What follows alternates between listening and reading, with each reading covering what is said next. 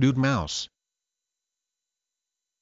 Nude mouse, a mutant mouse said to be nude because it is hairless due to the presence 2 copies of the gene Nu for nude. Nude mice have no thymus and therefore no T cells, a class of lymphocytes that depend on the thymus to develop. For lack of T cells, nude mice cannot reject tumors or transplants of cells from humans or other animals. Nude mice have served in the laboratory to gain insights into the immune system, leukemia, solid tumors, AIDS and other forms of immune deficiency. Nude mice were discovered and first bred by Miroslav Holub 1923–1998, a distinguished Czech immunologist and a renowned poet.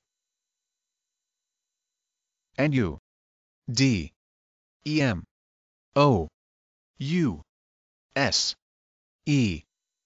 Nude mouse.